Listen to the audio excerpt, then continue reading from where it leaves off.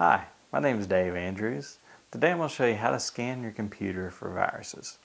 Let's go to our computer and I'm going to show you how to find a free for home use virus scanner called Avast. Just open up your web browser and type in avast.com. Now Avast is has a professional, a commercial product, but they also have a free version that you can use if you're just a home user. Highlight download and let's click on programs. And under download programs we want to select the Avast 4 Home Edition.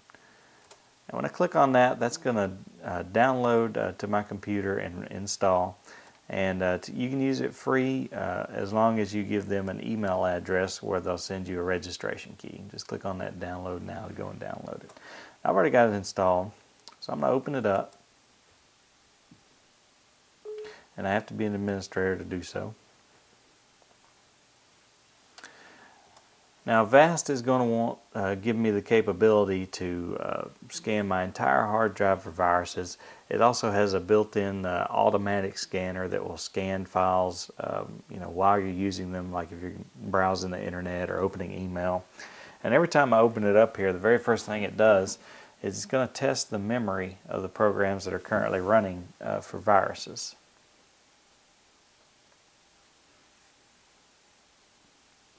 I'm going to go ahead and click Stop Memory Test so I can get into it and just show you how to scan your hard drive. So this is the Avast user interface.